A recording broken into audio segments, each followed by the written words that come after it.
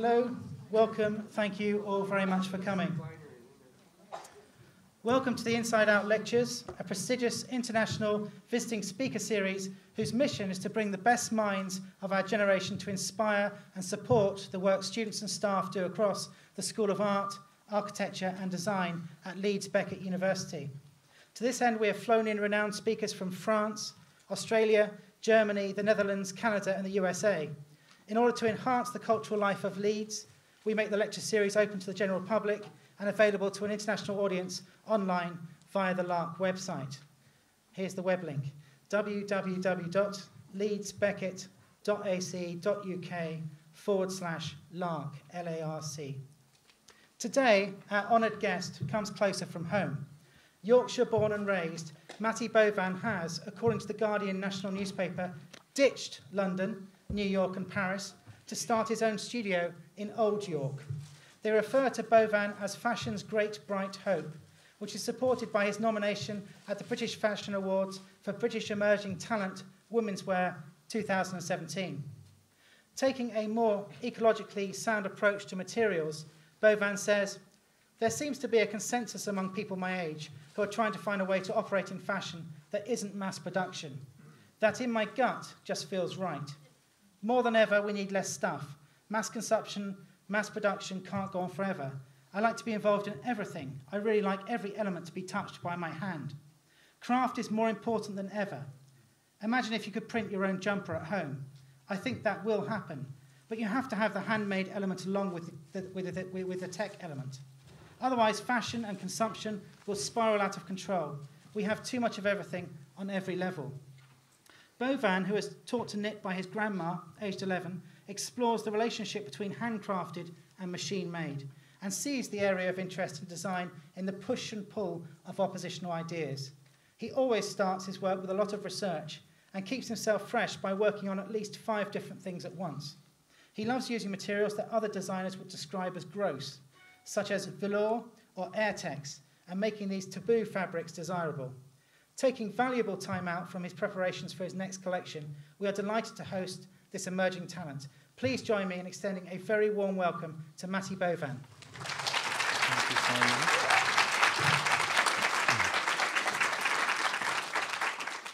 Okay, so hi everyone, thank you for coming today. Can you all hear me? Yeah, kind of, okay, good. Okay, so I'm going to talk you through kind of my process in fashion and industry up till kind of like now.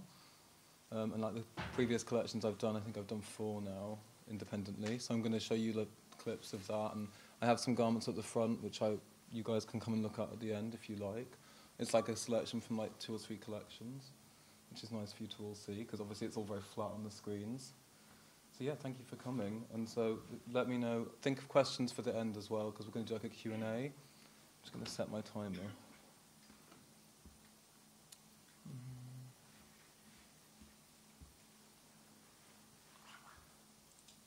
So, I studied my BA in fashion knitwear at St Martin's in London for 4 years.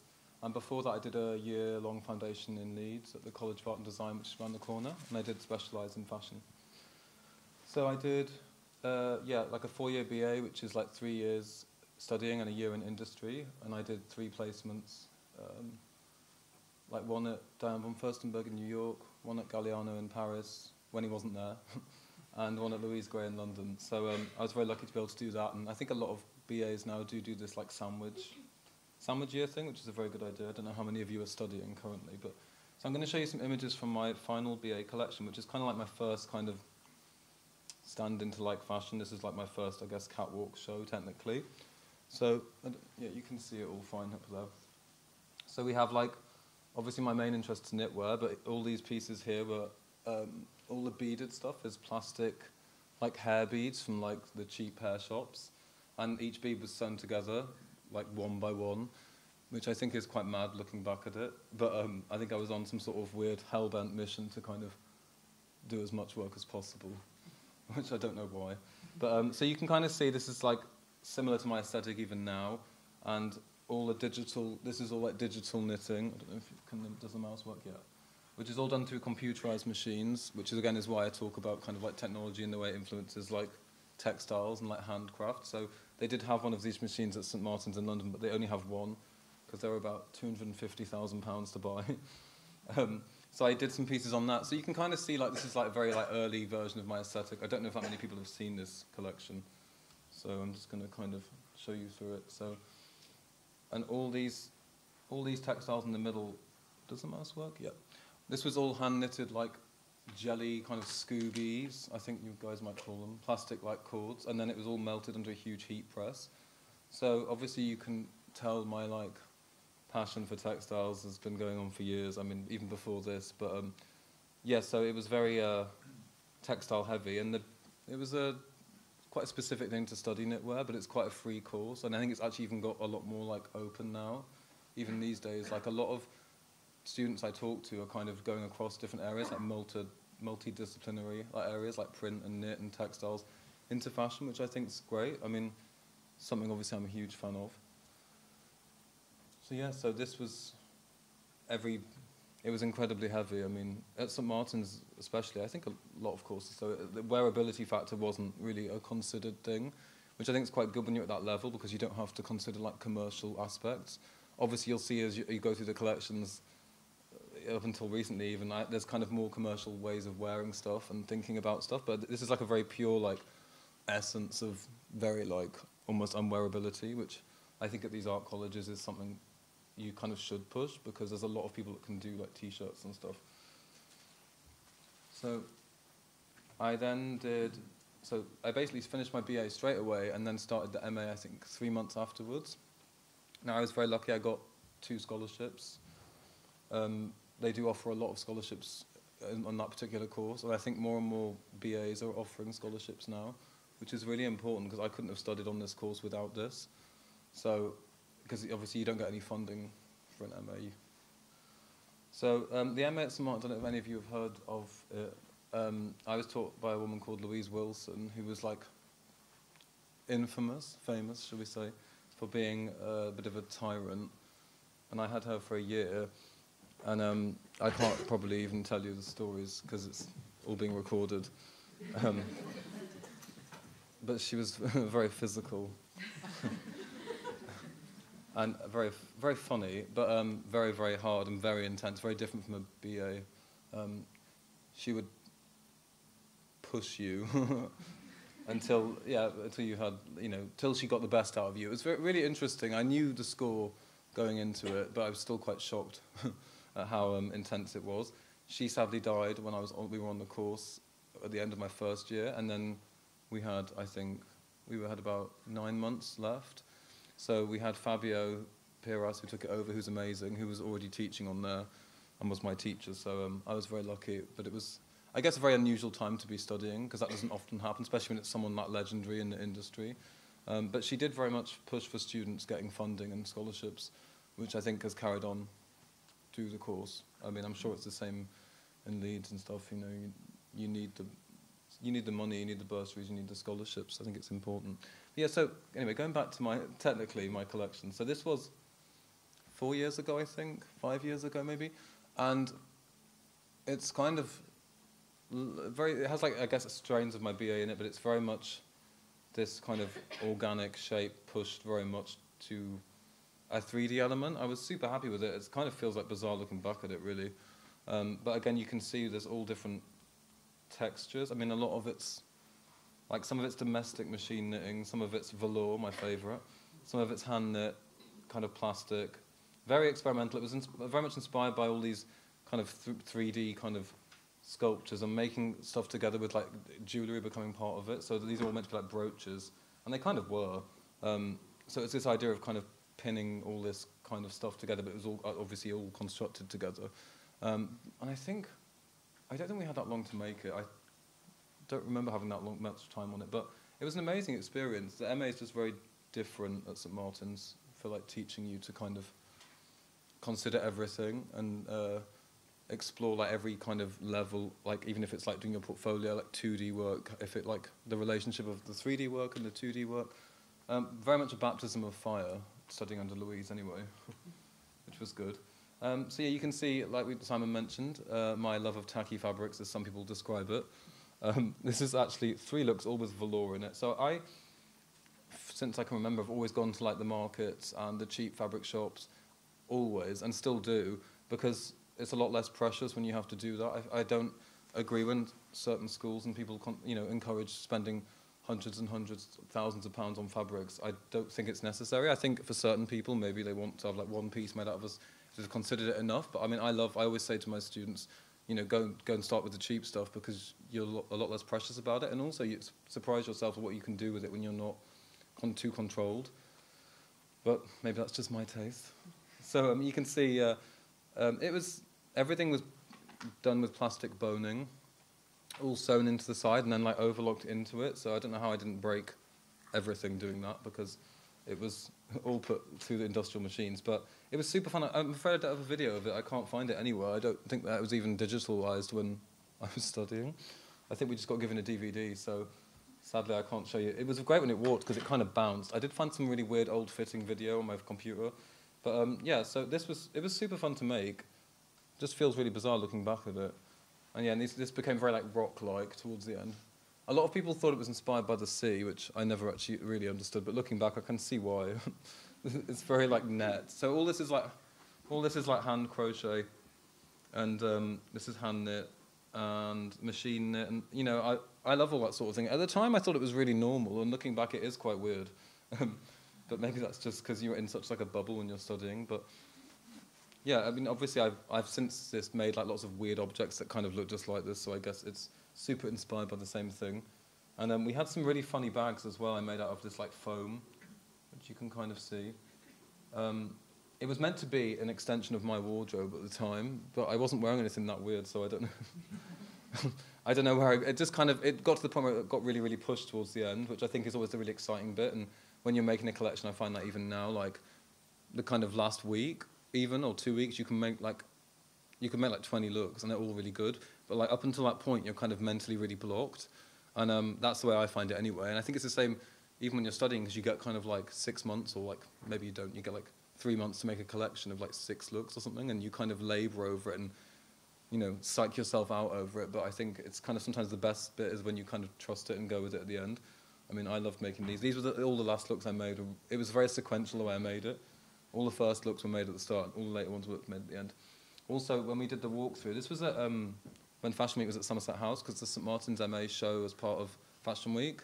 Not everyone's in the show, sadly, but and the models were falling over in rehearsals, because all the shoes, they're just like heels with these kind of weird spats made out of patent leather and stuff. I mean, really dangerous. I don't know how, again, that really happened. And then these ones. So it's funny for me talking to you guys looking back at this, because it's the first time I've really looked at this stuff in years. So it's quite like interesting for me to see my like growth or like change. But yeah, these are very like unwearable. Speaking of that, pushing that unwearability factor, I think it's really important to kind of obviously think about your market and everything to a degree, but I think you need to kind of just trust yourself and have this kind of central creativity throughout all your work, and just push it as far as you can. I feel like now as kids at school, like studying, that everyone is actually pushing themselves a lot more, and because I teach a bit around, and people are getting a lot more like open and getting a lot more creative than when I was at school. It was very like, people wanted to work for like Celine, and everything was very like camel and beige.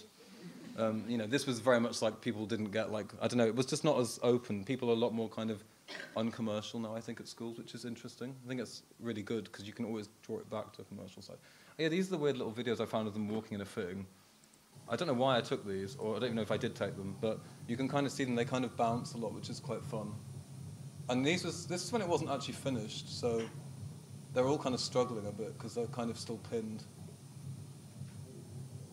But yeah, we fit the day before, I think. So a lot of the jewellery was made out of like clay and stuff, so you can kind of see it's pulling them kind of weird directions. It was really fun, actually, to make that collection. Really well filmed there. Yeah, so that was a really good experience. And oh, this is cute. So this is a shoot I did directly after the MA, and this is with some of my friends wearing it. I thought it was cute to put this in here, because it looks kind of nice with all the backgrounds and stuff. So I started kind of working on like styling things after the MA a tiny bit, but it was never something I'd thought of going into. I didn't really understand what it was as a career, styling. But since then, I now technically work at Love Magazine as a fashion editor, which is great fun, but we'll talk about that later. So after my MA, I got asked to, I was asked to be, I got shot for Love Magazine. I'm trying to make this understand like sequentially if this is how it happened. And I met Katie Grant, who was the editor of the magazine, very, very briefly on set.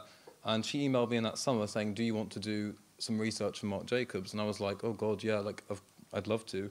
Didn't really know what it meant or anything, but it eventually turned out to be this print. So I went to Paris and for like 2 days, and ended up being like a week, and I got to show Katie and Marc my portfolio, and obviously like I didn't ever think I'd show someone like that my portfolio, so I was super nervous. And they were like, oh, we like all your drawings and stuff, so maybe you want to work on this print. So this is what this became, and this was, I think, summer, oh, I don't even know what year it was, 2014, maybe? So this was, again, like something I'd never really, I'd always drawn a lot at college and at school, but never really thought it was like a career. But I was very lucky to kind of be able to translate this into something completely different. So we can see this is me taking pictures in the office of the process, which is quite fun. So it's super creative and kind of quite different from what I'd done before. So these are all just me like doing lips and rainbows, and they wanted all these kind of really specific shapes in it, which was quite funny. And the reason I've kind of got this in here is because since I graduated, I've done kind of a lot of different things that aren't strictly like technically making clothes or like fashion design. So the reason I'm showing you guys this is to show you the kind of the importance of being diverse, I think, in like 2018 or even in the future, you know, like trying to like push all your skills equally, because you never know where it's going to take you. I think that's really important to be able to have that openness, because, you know, even when I finished the MA, everyone was asking me like, what do you want to do? And I just, you know, I said, well, I really want to be creative. I obviously wanted to do my own label, but it wasn't that clear at that time I could do it. So I just was kind of really open to all these opportunities, and I think that's quite important. So here we have the campaign, which I was very lucky to be in, but I'm not going to look at that one for too long. But it was really fun. So when we did the print, obviously they don't tell you if it's going to be used or anything. I didn't even know till the show had come out if they'd used it. And it was in loads of it, and it went into, I mean, like basically every object. I had like phone cases with it on and stuff, which is very surreal. That's one of those moments that I found very like bizarre, and that doesn't happen that often really. But yeah, what a great opportunity to be able to see it from like that early thing being like a kind of drawing on the floor to becoming that. You know, that was a very quick but very bizarre thing, because obviously usually I do everything myself, so for someone else to take it and put it on things was really interesting to see how they did it. So it was super fun. So I'm just going to have some tea. This is my first shoot for Love Magazine. So I think I did about 300 separate drawings for this issue, and I got to do them all for the issue, and maybe it's like 4 issues ago, but it's basically throughout the whole magazine, and I was never an illustrator. I was really like, oh, surprised. But this was super fun. So this is kind of my first exposure to kind of being in like a big scale fashion shoot, and this side of the industry, which is a very different side to actually designing the clothes. You know, you see everything in front of you, and I also got to do some of the makeup, which is funny because I'm not a makeup artist. So yeah, it was basically styling my friends and people I work with and everything. So it's really interesting actually as well being on a shoot like this, because you see like real clothes, which probably sounds stupid, but when you're in like a bubble like me, like it's very hard to see like physical, real stuff. So it's actually a big learning curve for me to see like designer things, you know, when you have like the big gowns or what, you know, it's really interesting to understand it.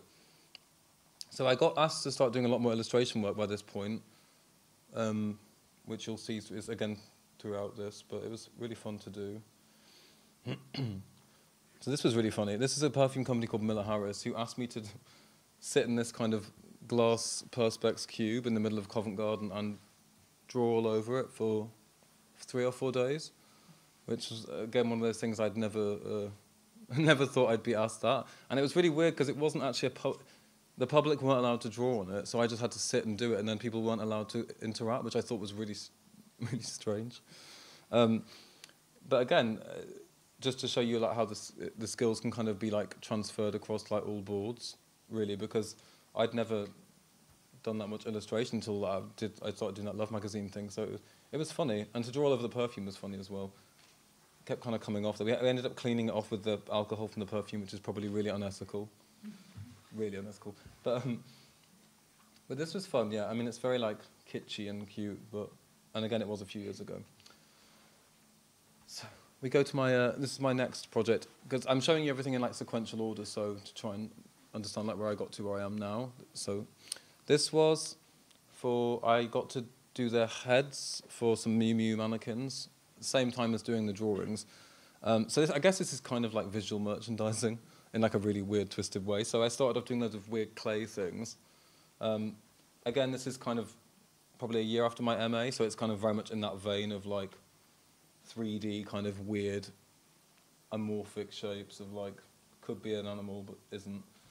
And the beads, again, for my BA, and all the weird plastic melted stuff. So the idea was they were doing a presentation in Paris, and they contacted me and said, we just want something for these heads. It can kind of be as out there as you want. So I'd send them through. I think I had like a week to do this. Usually the timescales for things like this as well are really tight, which is quite scary. I think I had about a week to do this, and I was doing it in my garage in York, like just trying to put things together. And they then decided they wanted more like eyes and lips, so it kind of went full circle in like a few days. So again, this is me like, a lot of my processes are melting stuff. So this is me melting plastic and rubber and to make these kind of like weird eyes and like lips and like crocheted balloon ties or something, you know. It's funny looking back at it, but so then I took everything in these huge suitcases to Paris, and then saw these creepy mannequins and got to start putting their faces on. And the problem is they did keep falling off, because these are like they're very shiny. But I just sat in a room for 2 days in their offices and made more eyes and lips, basically. They had loads of mannequins, actually. But it was fun. But I mean, again, it's kind of this, I guess, like 3D illustration or something, but it was very much like on your toes job, you know, you've got to think quickly and be like, okay, how are we going to do faces? But it was fun again. And again, a lot of it was just basically melted plastic into eyes and lips. So we have them here, you see. They're quite scary, but I do quite like them. They did kind of peel off a bit. I mean, the earrings are kind of falling off. But yeah, again, it was another thing that was kind of like on this. It is very related to what I do, but it was just kind of really interesting. And they had this stuff is that weird. You probably use this if you're into textiles, but it's that kind of like Angelina fiber stuff. You know that stuff? It's kind of like, looks like angel hair, and you kind of iron it flat, and it goes really like, it's really pretty, as you can see, but they loved that. And then Mrs. Prada had to come around and check it, and I didn't realize I didn't leave the room. I just kind of stood there like looking, and that was her favorite thing, was the fiber. Everyone else like left, and I was like kind of waiting. So it was, again, a very surreal moment. But yeah, we also I did some hats with the melted plastic again. You can see it's my favorite thing at this time, and the faces. And we had trays and trays and trays of like eyes and lips made out of clay. I mean, virtually everything you can imagine. So it was really fun. They were kind of like weird brooches. I don't know what happened to all of them actually, but it was a really interesting experience. Very like visual and real, but like life size. And then obviously they were wearing Miu Miu the clothes, so it was nice to see. They kind of look like makeup actually from the distance, and the weird knitted hat thing. Okay, so this was in about like summer of 2016, I think, and then. So now we move on to my first show, which was with Fashion East, which I will play now. I'm just going to make sure it's not too loud. Oh, it's quite quiet. So this was, yeah, so this is kind of, I guess, related to all the projects you've just seen. This is kind of their manifestation in like a fashion form. And it was the first time, it's a lot more, automatically it's a lot more wearable than like the MA, because I was kind of doing the things that I was wearing at the time, quite literally. So we did lots of like screen printing with like just like acetate stencils. All the crystals you see in this video is actually cake trims sewn together in strips. So it looks like really expensive heavy Swarovski, but it's actually really lightweight plastic trims. Yeah, it was super fun. And that was obviously my favourite thing at that point. And it's very much, it was very inspired by like Nina Hagen and like that kind of New York 80s vibe, which is something I constantly reference, like Keith Haring. And I was quite direct in what I wanted in this collection, and it was very, I mean, the colours are very acidic. It's very bright, but it was a really fun process. It was very different, because I made this when I first moved back to York and made everything in York. So it was very much like kitchen sink quality, like making everything at home in the garage. And kind of just working it out that way, opposed to doing it in a big studio with like technicians and stuff. a lot more kind of real, I thought, and that was what was important to me. My mum helped with the accessories, the earrings, which were great, and they still look amazing actually. I also worked with Coach for the first time this season, which is the handbag company, so all the bags in the show were customised Coach bags, and you'll see them throughout all the other shows now, which is funny. But yeah, you see that velour again, in the most tasteful colour. But it was fun because in every other show I did, it was student, you know, it was you can't control the hair and makeup. This is the first show I could control the hair and makeup, and you can tell I went really subtle with it. But yeah, it was really fun. It was very kind of innocent in a way, this show, I think, because it was very like me at that purest form wanting to do this. And this was, so Fashionista, for those of you who don't know, is like a really amazing organisation that supports young designers. They do kind of 3 or 4 a season, maybe one does a presentation, and you get like they help you like financially, and they have a space to show. Well, they show with Topshop, they have a Topshop space. So this was in Spitalfields Market, and we had all the hair and makeup in Wagamamas, which was hilarious and gross, and it was open like 20 minutes after we did it. But it's great for you guys to be able to see it moving as well, because I'm going to show you the still pictures in a minute and kind of talk to the techniques, but it's so much more like alive, and that's why it's nice some of the garments are here from like the other shows, because things look so different on the internet and in the screen, I think, than they do in real life. So yeah, this was all made on like a very like tight budget again. I just had to be really inventive with the techniques and the processes, which was really fun, really.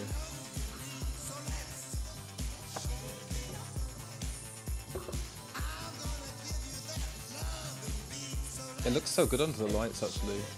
It was my challenge to myself to like use as many meters as that cake stuff I could as possible, and that all came from the't. And it obviously came in, you can see by the size, it came in like this width. And I just sewed it on the machine together. God knows how. So I guess this was like my first like solo show. I mean, it was with 2 other designers, but it kind of felt like it. And it was like nearly 2 years ago this September. So again, you can see my use of textiles. It's all screen printed at home. Everything, a lot of things painted with nail varnish, which is something I still love doing. All the cake trim, all the crochet. There was actually no machine knit in this at all, I don't think. It's unusual. And even like all the brooches I made out of this resin I was doing under my in my garage, outside my garage. They were like eggs, glittery eggs. But you always start to realise when you're designing things how small things come across on the body. Like in real life it can be quite offensive, and then when you see it in photos and everything, it can be completely different. So I usually do fittings on myself or like a fit model, and always as I go along take loads and loads of pictures, because the scaling's really different. And I hate this until the end. You can probably tell, it's a running theme. So yeah, so you can see already it looks very flat in the pictures, so that's why the video is so much nicer for you guys to see. It's very much more alive. So yeah, and then obviously this is all the same stuff shredded and then crocheted into the skirt. And this was all macrame with this like jersey stuff. So I mean, you can tell how much I'm into the textile side of things, even though I do think I'm a fashion designer. It's very textile based. And a lot of, I mean, quite a few of these fabrics came from Leeds Market. I get things from online. I get things from all around. I love going to all the cheap fabric shops because you get the really weird stuff that no one ever really wants to use, I think. And there's always a lot of lycra. And then this is me trying it on as a fitting. Lol. I don't know why this is actually next to that.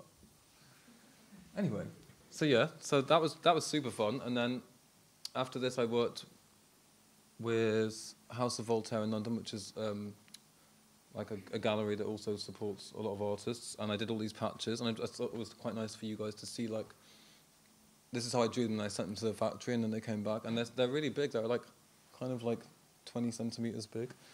I also did a zine with them, which I don't think is actually in here, which is a shame, but I can show you that in a minute. And I did all these weird objects. It was for like a Christmas thing. It was meant to be like a Christmas wreath made out of clay and a demon face, which is, again, like goes through every level of my work, has that face in it pretty much. So, this was the next issue of Love magazine I worked on, and I think I've worked on 3 issues of Love now, and it's just really different experience in being a designer, because you get to put things together and actually tell a story, even more so in a way, because you're telling it through other people's stuff. So I find it really interesting. And also calling in things, you kind of have to you learn like a discipline, have to like work out what you're going to try and say on what person. So it's very different for me, because obviously when I'm designing, you're starting from like complete scratch. So when you're working with a magazine or when you're styling, it's a very different way of storytelling, which is nice. So this was, we always work on the front of BookBit, which is all like different, kind of like celebrities or models or actors. It's usually people that are kind of actresses or actors that are starting out in their career, and we kind of go for meetings and we discuss who we want to shoot and everything. So this was great fun. This was directly after, I think. Yeah. So this was the next issue. And then we have skip about, I think, 5 months from the last show we just saw, and then this was my second show with Fashionista. This is Autumn Winter 17. And already you can see it's super different from the one before. I think I very much knew I wanted to do something a lot like more muddy and more medieval. So it was quite a good, it was like a reaction against the last season, which I think happens with a lot of designers and happens with me a lot of the time. I'm trying to react against what I've just done. Otherwise you're not interested and you're not like keeping yourself engaged in it. So yeah, this was, was such a fun show to work on. So you can already like see everything was really meant to be very like heavily worn and like washed. So you can see here, like it's all like lamb's wool knitted and then kind of like just left to fray. It was very much inspired by kind of like dystopia, sci-fi. I mean, films like Blade Runner that I love, but in kind of a lot more earthy, like medieval way. So it was meant to be very like rootsy and almost a bit folky, I think.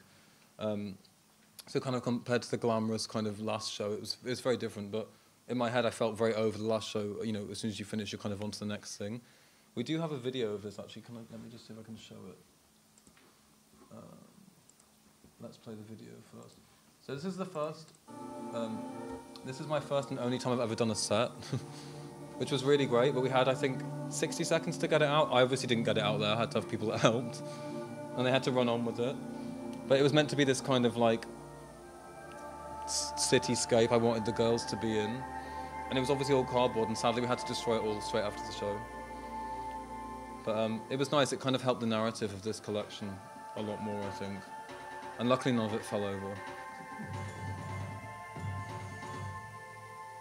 And this space was amazing. This was again with Fashionista at Tate Modern in like the tanks, in big concrete tanks, which was very, very lucky to have.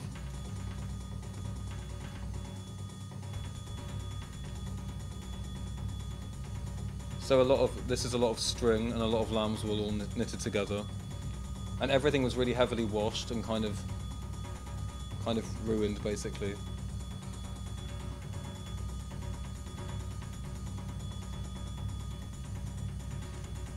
Again, the makeup was very defiant from the season before. I get to work with Marc Jacobs Beauty, which is amazing, so it was very, very strong this season. I'm also super lucky because I obviously work with Katie Grand, and she is like a creative consultant with me, and she helps, and also helps with the casting with Anita Bitton in New York, so I'm very, very lucky for that. We have really good girls. So I think this was, for me, was quite a turning point in my head. It was quite a departure aesthetically from what I was doing previously. It's a lot less candy coloured, and I've kind of not gone back to the candy colours yet.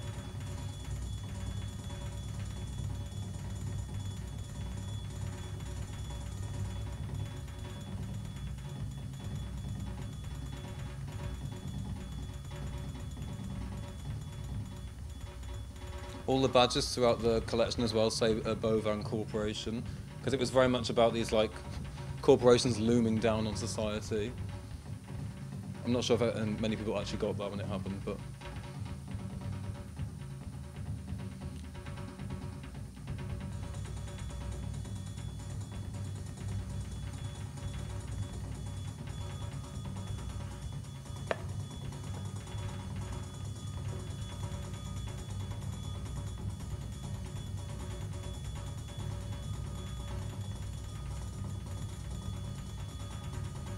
and on the catwalk, as you can probably see, it's like a huge circle, and the girls have to go all the way around and back down and back round. So it was the longest catwalk I've ever done, we ever did, and it took a long. It's really nice because you got to see all the clothes a lot more than normal, and that was just the layout, really. A lot of the shapes I work with as well when I design are very much squares and rectangles. So this cardigan here was one long rectangle with 2 rectangle sleeves.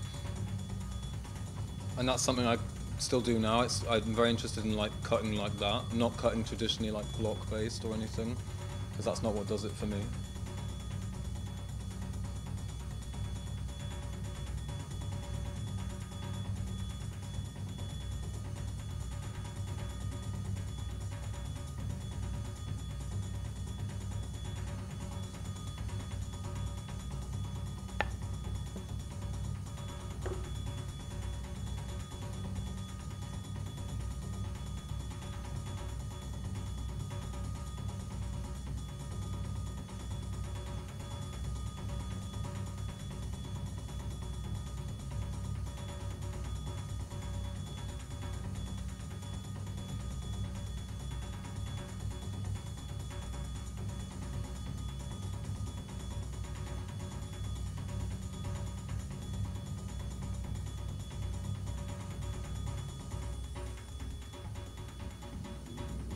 Again, I worked with my mum on the jewellery, which was really fun. And it was all meant to be kind of like found objects. There was a lot of like driftwood we painted. This is a big bit of driftwood. It was very much meant to be like pieced together, this collection.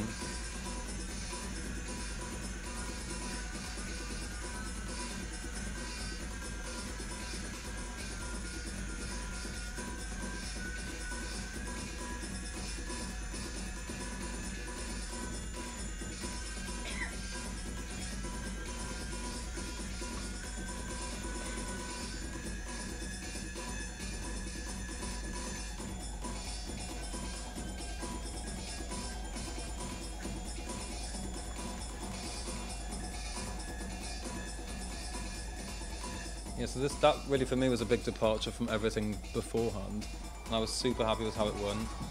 So I think since then it's kind of moved on quite a lot, quite quickly. So every season as well we've done like more looks, I think, so I mean I start to lose track. But it's so nice when you see them all together because it's kind of sums up that season.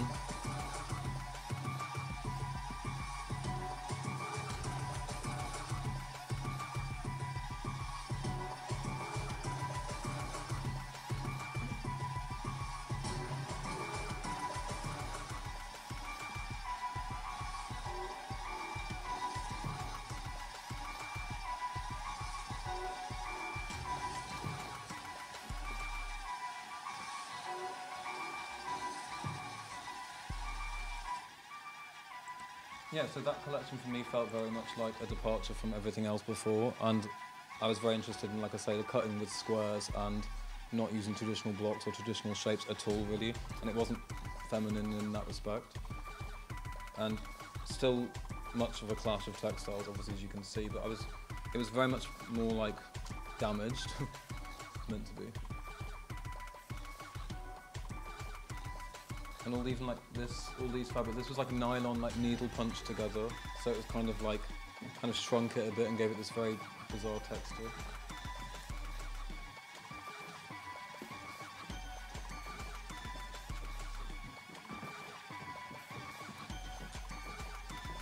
And this again was these sort of shapes, the shapes I'm still exploring now, which is very like rectangles pieced together and kind of the arms coming out at different angles, and the arm kind of, I'm very interested in like working with one piece of fabric and the width of it and where you can cut into it to make shapes for the arms and for the legs. Oh, have we lost? Okay. This was a film I did for Barbie 5 days after the other show as well, which was really amazing because obviously I'm a big fan of Barbie and was growing up as a child. So it was really fun to be able to do this up north, and we got to cast all the people from up north. It was great fun, very different from making a collection like we just did, but this was kind of like my first work in film, but very different from what I've done before. And then we go to Spring Summer 18, which Yeah, it was last September. So this, you can see this kind of is like a kind of sequel to the Autumn Winter show. It's like its sister, really. And it was very much kind of like a very much graphic kind of cut up, and everything was actually more shredded and more cut up and more broken than before. I have a few of the pieces from it here. It was kind of meant to be a bit more brutal, like a kind of the apocalyptic desert sister of the other one. So I was knitting a lot with lycra in the socks and knitting a lot with lamb's wool and boiling it and cotton.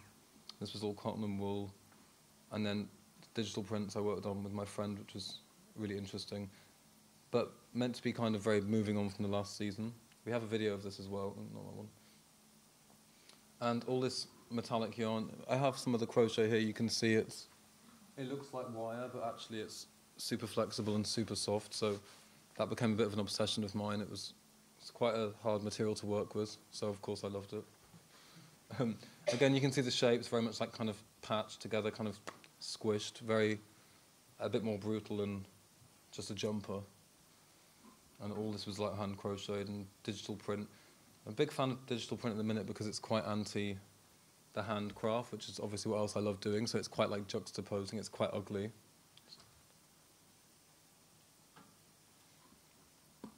This kind of was meant to, all this like weird padding we did was meant to look kind of like the interior of an old spaceship or like ship.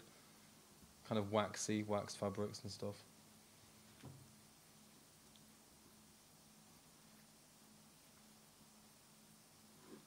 Kind of had all these weird like lycra crossovers. This actually is also made of lycra, and it has like a really weird like texture when it pulls on the body.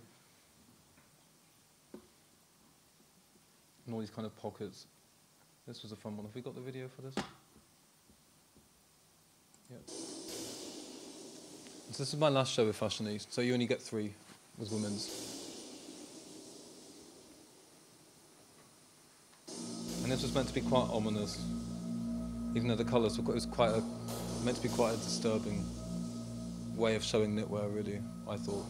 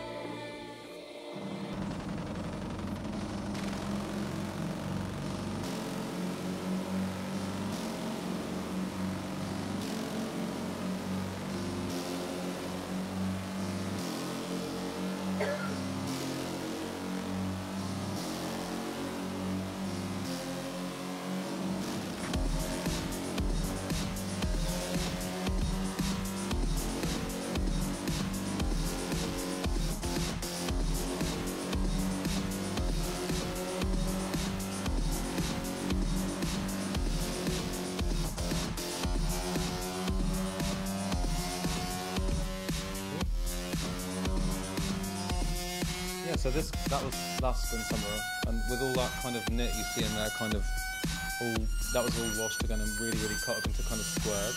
I really wanted it to look like it had been dug up, like buried then redug up. So it's kind of all like really like heavily kind of bits coming off it and everything. And then we have all the kind of clean, weird, sporty graphics and logos and prints. So it was kind of meant to be sort of Mad Max, like honeymoon, like hen party in my head anyway. So that's why it's kind of we have these weird like shin pads and these kind of weird board shorts and everything. So that was a really good one. I was happy with that one. And then we move on to the last season, which this was this February, and this was my first technically standalone show, and this was very much inspired by like my grandma and like her matching tweed suits and all that, but kind of way much more through a blender. So it's kind of all like ravaged and all the bits coming off it and kind of like blown up. And again, we have all the weird squares cut into this, which you'll see. And I'm super happy with this one. I got to work with Coach again and Gina Shoes, who made the really great shoes in the matching tweeds you'll see kind of throughout. And also loads of other good people. So we have some other stuff from knits and like textiles from this collection here as well. So this was another super fun one. And this was 31 looks, I think. So it was quite a lot. Yeah, so again, lots of like digital print mixed with kind of, we bleached a lot of denim and a lot of the tweeds were kind of hand washed, and yeah, I'm really happy with it. You'll see it moving in a minute on the video. All this print was like this mud at the end of my road, which kind of looks weird, like weird camouflage now, but I was kind of happy with that. And then we have these embroideries, which were kind of meant to be like weird crosses, kind of quite an odd, ugly shape, and all these prints, which we have here as well, which were kind of meant to be like quite classic in the colorways. But yeah, it was kind of quite feminine for me, looking back as well. I mean, you'll see in a minute we had the big skirts, but it's really hard when you're making something, it's really hard to get perspective on it. I only kind of have it now, like 3 months after the show. So it's kind of super confusing. So this is the first time I did like these big shapes, and it was quite, I guess, romantic in that way. We have one of the dresses here, but without the skirts, because a lot of it's out on shoots at the minute, sadly, because it gets loaned a lot. And we did the hats for Stephen Jones, which was amazing. I feel very lucky to work with him. All this was computerized knitting again, but like based on like beer mats, beer towels, you know, you get in pubs. And then this one. And we have this dress here, but it looks really different without the crinoline and the tulle. But it's fun for you guys to see it. I mean, just do a video.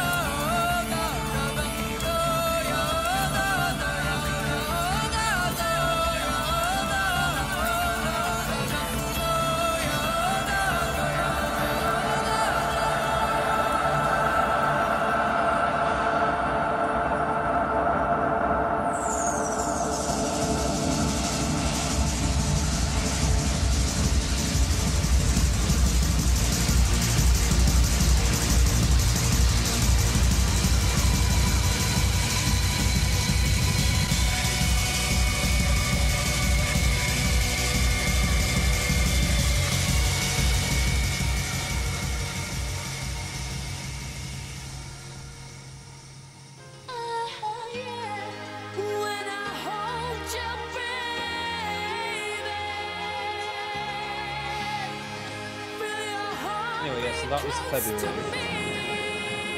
That was really fun.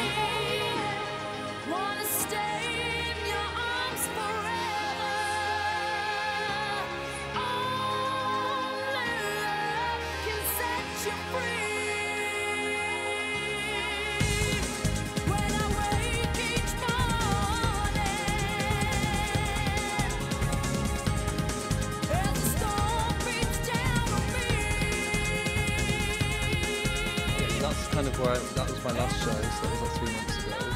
So I'm now working on production for the show before that, and then production for that will be in July. So yeah, so that was amazing. I was actually really unwell backstage at the time. I had norovirus, so I was not really there mentally. But it was really good still anyway, because we did all the work kind of the day before with the fittings and everything. But yeah, that kind of is like in a way full circle, like my work, kind of where it's come from and where it's going. So I hope you guys all enjoyed that. And if you can think of any questions, please let me know.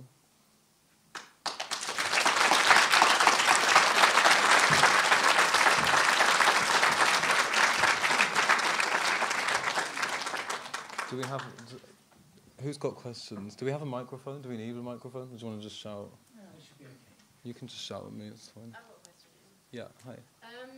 When you finished uni and stuff and you want to go into industry, what would you say was like the most important things that people look at, or like when you are hiring someone, what are you looking for, whether it's like portfolio, or grade, or like being individual, what do you look for?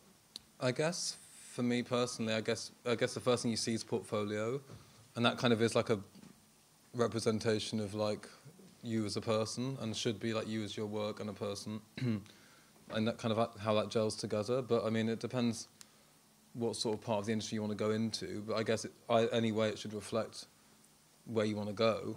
And then also when you meet people face to face, I feel like that kind of is like 50% of it, because you have to know if you're going to get on with someone or how it's going to work.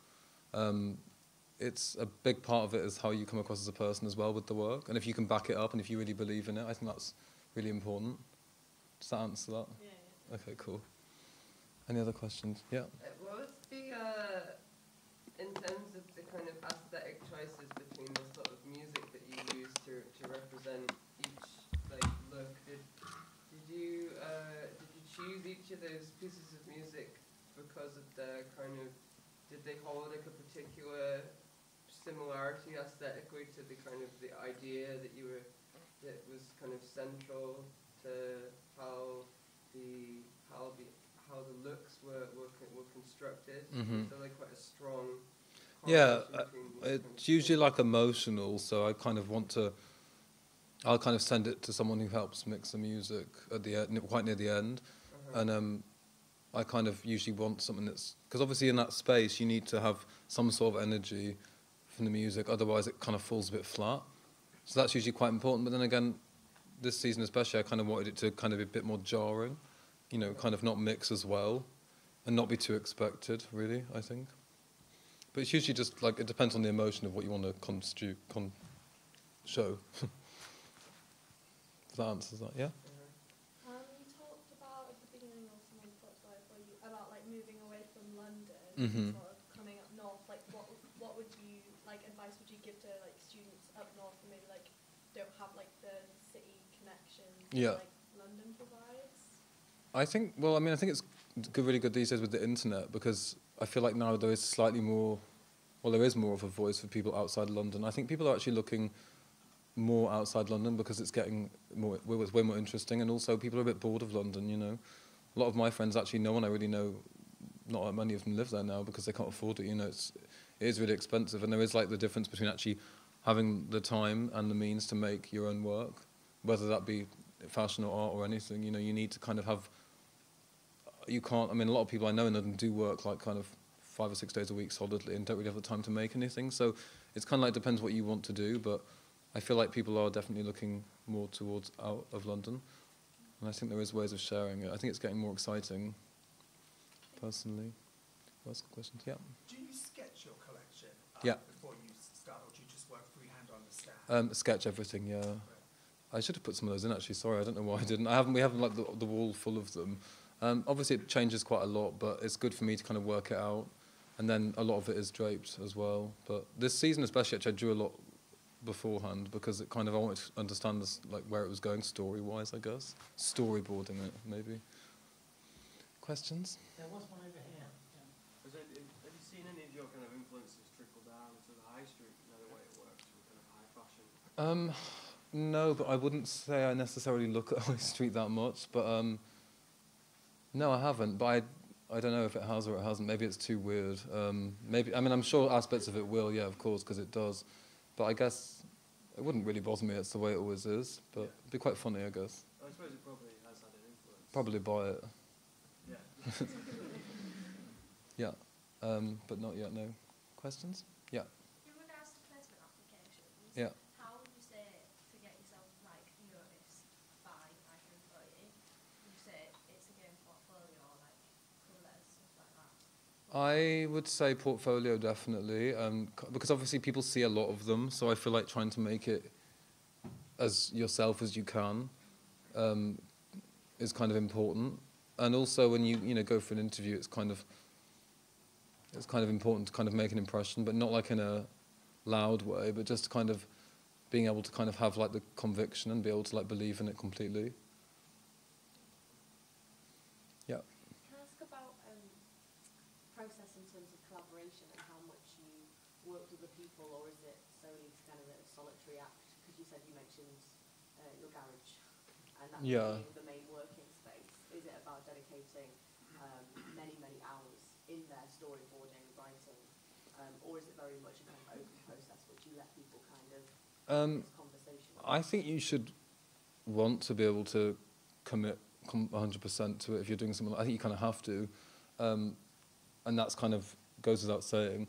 But I do have people I work with and kind of looking at outsourcing as well in the future. But I'm just kind of being a bit control freaky about it and making sure it's what I want, because it's very difficult to kind of translate that sort of thing into kind of a commercial venture. But it's something I'm looking into. But yeah, I guess, no, it's quite fun. I mean, it is. All the people come right at the end for the show. That's when you have like a lot of people, and it's quite stressful. But it's always really good fun. It's like going from being like kind of a really small team to being a massive team right at the end. So it's quite surreal, really. It's an odd process, but it's good. Questions? Yes? When you go into production with the collection, Mhm. you've got orders, because it's quite an unconventional approach to constructing clothes. Mhm. It looks like there's a bit of flat pattern cutting starting to happen in the last collection. Mhm. And how, with such kind of creative pieces, do you manage to grade up or down into sizes? Or It's all one size at the minute. Tends to be, yeah. Especially some of it's like the square stuff's a bit more like not like it's more generously cut, so it kind of can fit a few different sizes. But yeah, that's. What sort of shops are you selling to? I sell with matches at the minute. Just matches exclusively. But yeah. Do you see yourself as a women's wear designer? Because like you talk about, you know, the way you construct and it's clothes.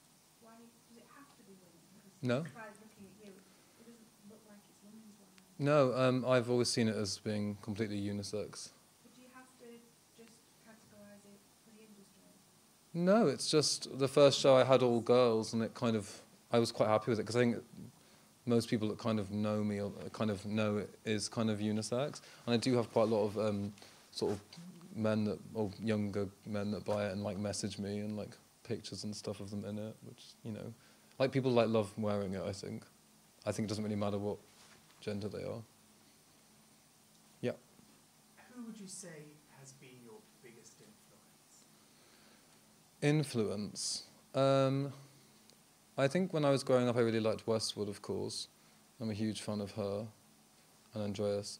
But it can be a lot of people. I guess growing up, I looked at a lot of designers. It doesn't have to be a designer either. I'm just thinking. Yeah. I find it quite difficult to pinpoint things like that. It depends really on what element. But no, I'd say, I would say Westwood's a big influence. Are you ever influenced by something that's like not from human beings? There's like More like an aliens. insect called a caddisfly that constructs like a shell out of like discarded pieces of material that it finds in riverbeds that look really similar to the kind of compositional style of some of the pieces Yeah. that you made. I was wondering if you were... I think I know what you're talking about. That's a nice reference. Yeah. But I tend to not reference things directly, but it's kind of, I see it as like a melting pot, although I think maybe as I go on I'll have to start separating things to make it make more sense. But, oh no, it comes from all over. I don't really ever look at fashion for inspiration in that way at all.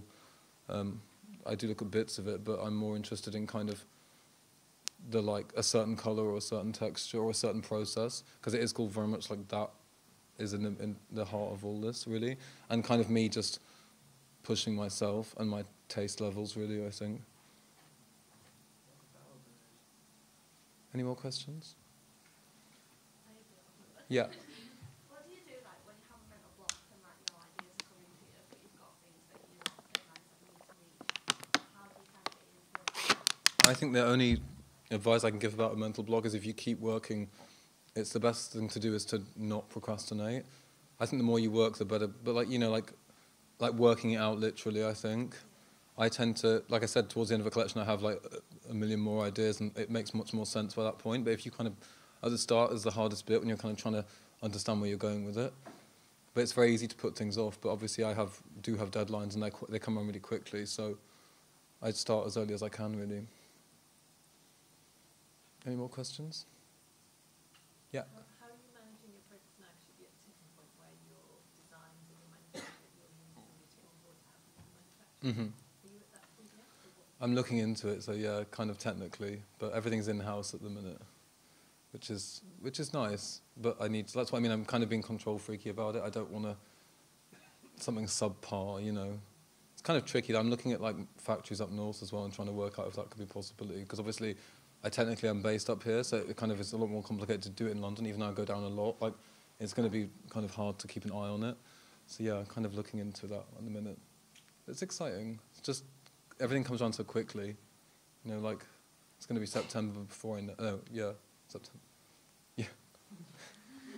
Honestly, my mind's kind of blurred at the minute.